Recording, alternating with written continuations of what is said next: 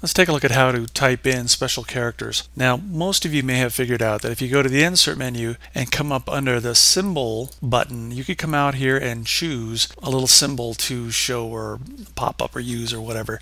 Even if you went out here all the way to the top and just chose normal text, you could come out here and choose like maybe the Enya character here, and you could go ahead and insert it.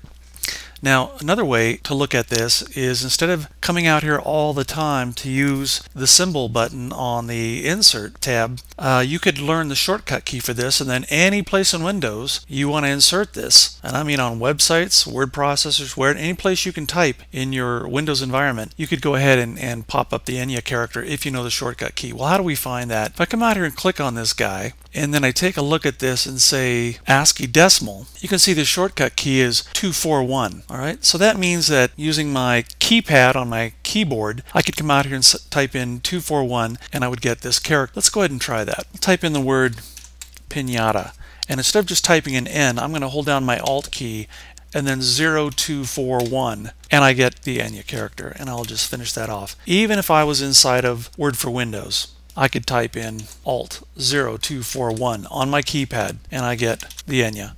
Even if I were out inside of a browser, I could type in Alt 0241. Got to put a 0 in front of the 241, and I could go ahead and type in character and get the Enya. So that's a lot shorter, especially if you're going to be using these special characters over and over again. And just type those in. You can use them wherever you'd like. Just pick whatever character you'd like, look for the character code, and away you go.